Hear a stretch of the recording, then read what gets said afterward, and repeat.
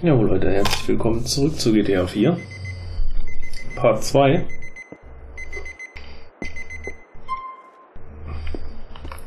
Noch mal gucken, was er hat für Probleme.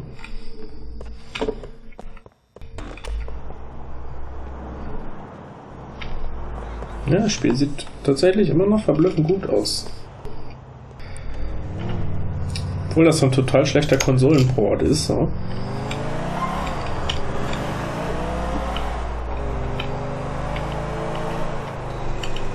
Es läuft auch einigermaßen rund, ne?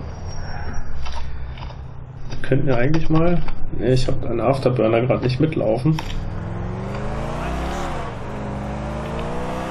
Aber das können wir in der nächsten Folge dann mal machen.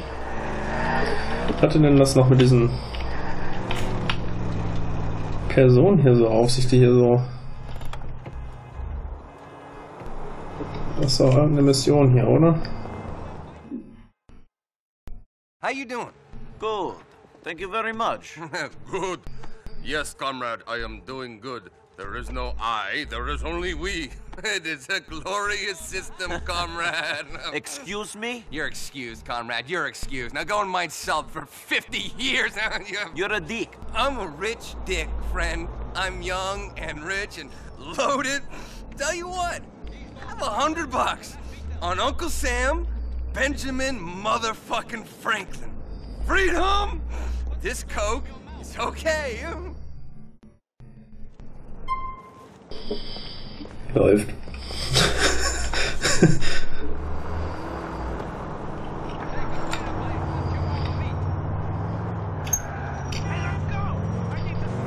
Bei GTA 5 hieß es dann, glaube ich, Fremde und Freaks, ne? Ich glaube, das ist so einer, ne?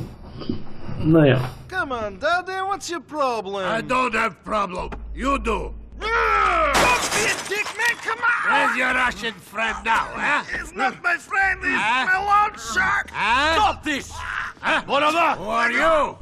Get out of here. What? Yes. Huh? My arm! Oh! What about you? Help me! Help me! Come on, Tupac. Leonard, help me! Get out of here now! And if you come back, I'll kill you. You understand? You forgot this? You Albanian pricks! Stranya. Shit, Nico. What did you do? He was going to stab me. Now he's going to kill you! Fuck him. Look at this mess! Screwed! Again! You want to know why I'm not living in a nice condo, banging for women? It's because of shit like this! Assholes threatening Shut me! up! Oh, great. Mallory. Hey, beautiful! Yeah, great! Listen, I'm having a bit of a problem at the office. I can't do it. Nico can do it. Huh? And what? Well, why would you want me then? Well, screw you then! Great girl. Can you do me a favor? Mallory needs a lift. Can you go pick her up at the Hove Beach subway station? Yeah. Take the cab. She's got a friend with her. Maybe someone you can date. Fuck you. Oh, man, look at this crap. My computer and everything.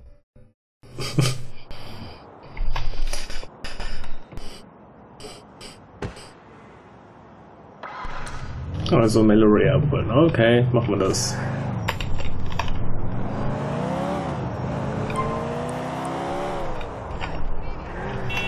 Ja, es ist tatsächlich besser, die Musik auszuschalten, weil ich kann es mir noch nicht mal anhören. Das ist Mist.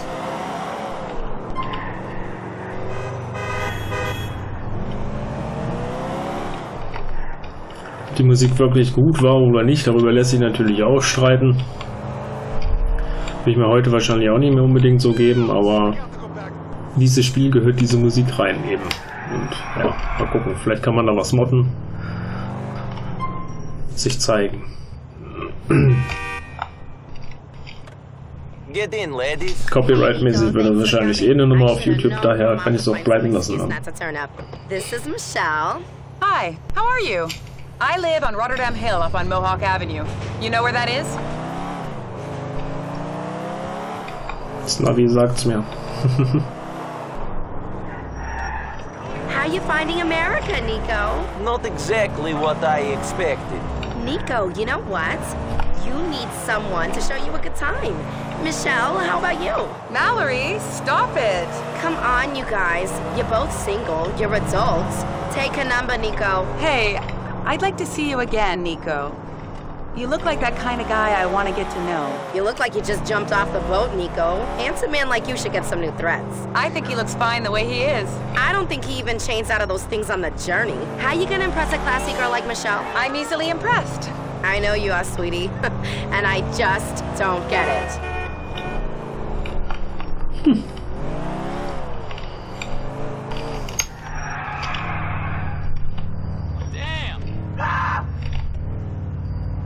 Steuerungstechnisch war das, glaube ich, auch schon immer so kacke mit den Autos, ne? Yeah, thanks. Give me a call sometime. See you soon, Michelle.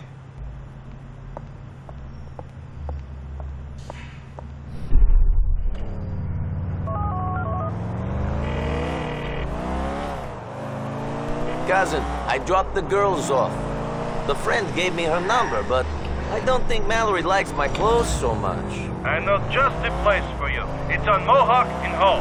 Go and get something a bit more 21st century. Tja, gehen wir uns mal kleiden, wa? Ich dachte eigentlich, es geht nach Hause, aber wir müssen uns erstmal bekleiden.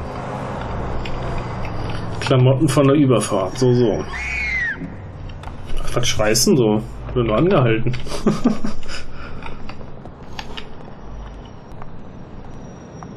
Starbucks, ja? Plopp. So was.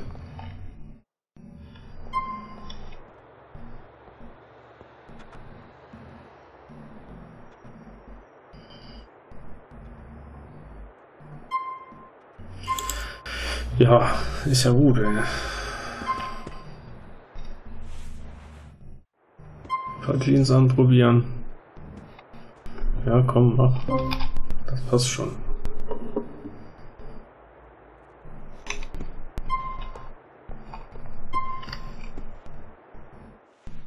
Ein paar Schuhe.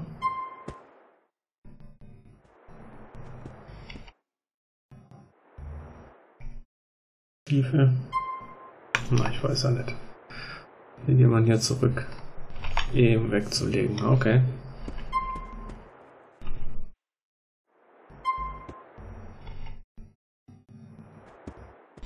Sneaker. Ja, ach komm, das kann man machen.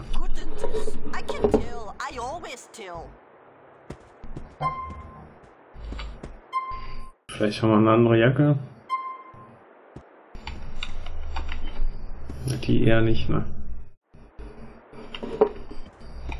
Was haben wir denn hier so?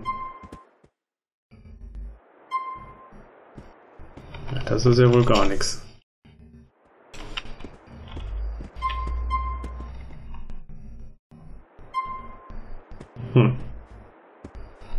Naja, mach mal.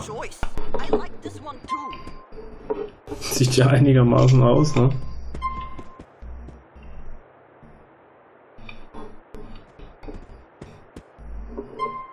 Kopfbedeckung.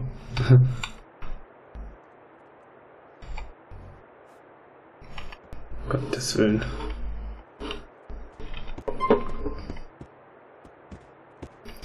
Ja, komm, dann raus hier. Dann können wir erstmal eine Runde speichern.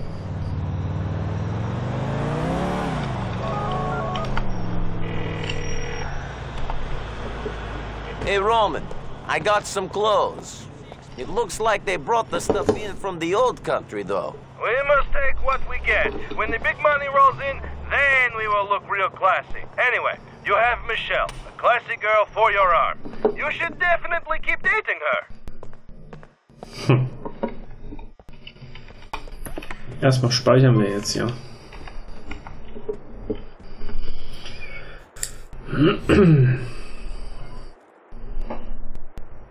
Mal eben fix.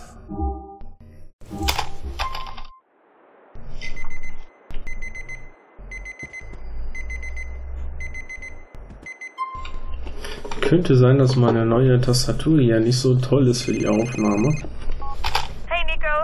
Michelle.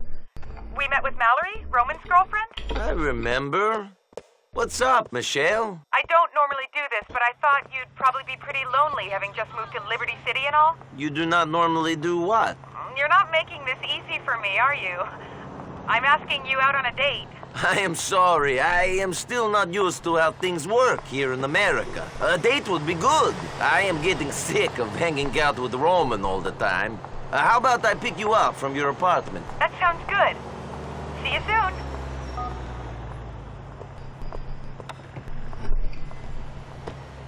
Tja, dann fahren wir mal zu ihr hin.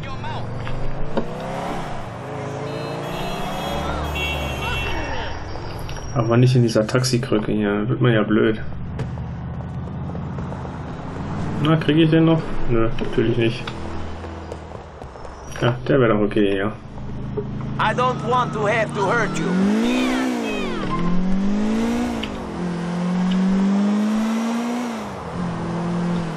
Karin Futo.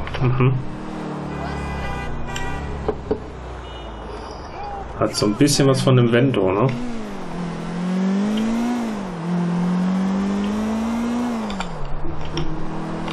Jetta MK2.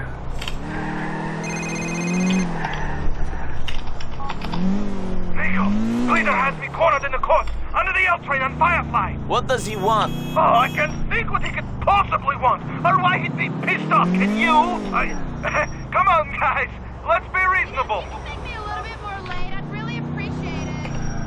Tja, muss ich ihm wohl erstmal helfen?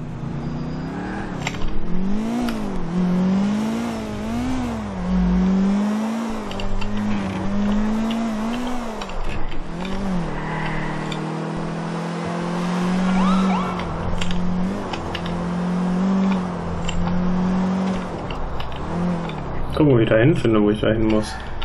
Rette Roman, ja. Ich bin unterwegs.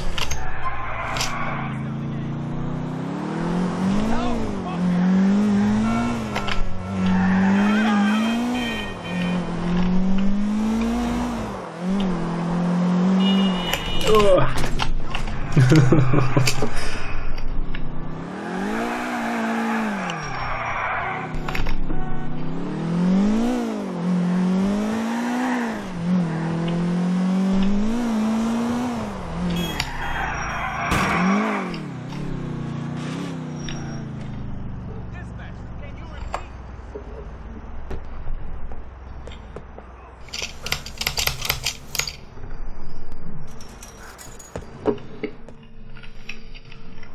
Listen, Darden is a good friend of mine. It was a misunderstanding. Hey! Shit! There he is! Keep on fat boy here, and I'll talk to him. Our problems with your cousin. I told you to stop. Now it's too late. Jetzt gibt's noch für 12. Autsch.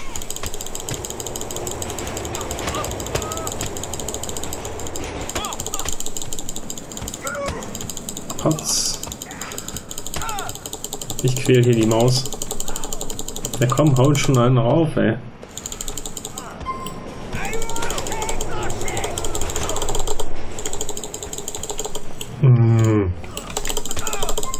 Das gibt's doch einfach nicht.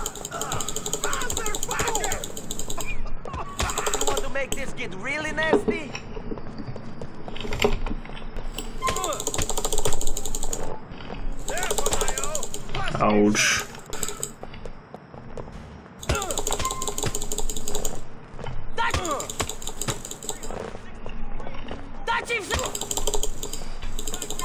Das ging früher mal besser gefühlt, aber gut.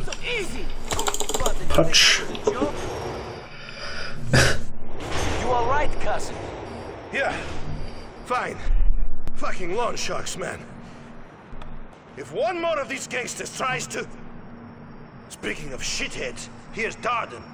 Come on, my car is over there. Let's get him. You drive. I don't feel so good. Get in! Ja, Mann, lauf doch, du Affe. Lauf!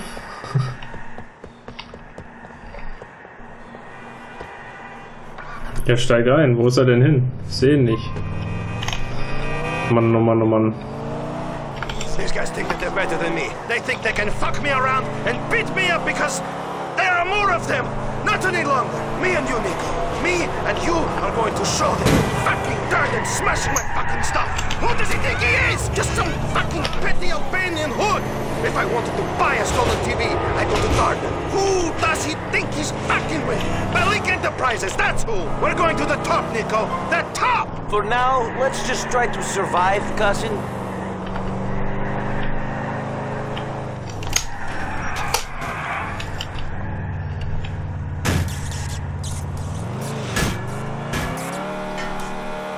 Oh Gott, nö, ne? Darden gets away, man! Come on!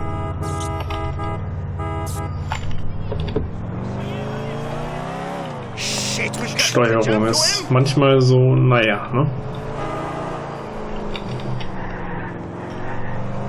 Put your foot down, cousin! Catch him!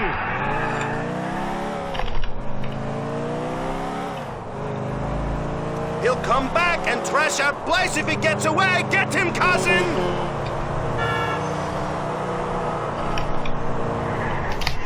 Back off!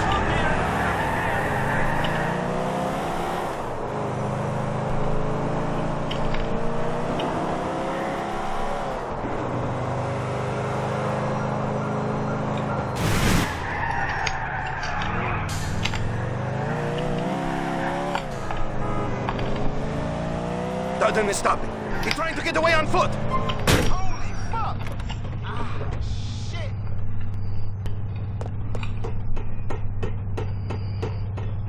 Mal hinterherhechten hier.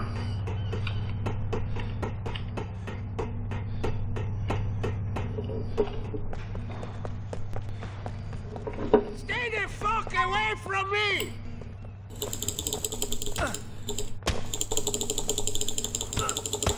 You should have run away from me. There's what we owe you, Darden. Nothing else. I don't want this to get really ugly. So, ist das wohl erledigt, ne?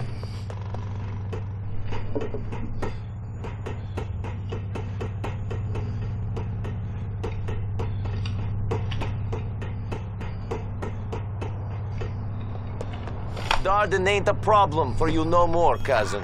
Nice one, cousin. Drive back to the depot. These bruises are starting to pain. Poff. Immer mit diesem schäbigen Taxi, ey. Jungs, ey. These men, these Shylocks like Darden, they always try to squeeze you for everything. A man in Europe, another Russian. Bulgarin. He lived on the Adriatic. Believed I owed him money when I did not. It made my life impossible. There was no avoiding him. Did you deal with him like you did Darden and Bleeder? He had too many connections for that. I had to leave. He is one of the reasons I came here. And to see your cousin, of course. Of course. We will have no more problems from now on, cousin. It is all plain sailing straight to the top for you and me. We will see if things are that simple. Story ist natürlich, ja, cooles Ding nach wie vor, ne?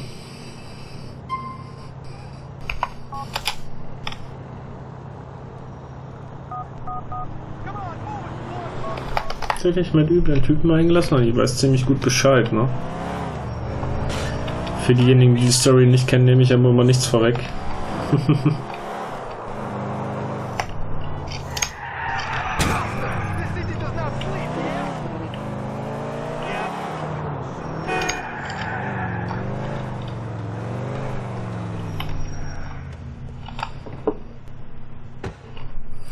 Könnte da ja jetzt einiges erzählen. Und dann könnten mich meine Erinnerungen natürlich auch noch täuschen, ne? Weil das ist ein bisschen her. Ja. Nun denn, Leute. Bis zum nächsten Mal, wenn es wieder heißt GTA 4 oder was anderes, ne? Bis dahin, macht's gut oder besser.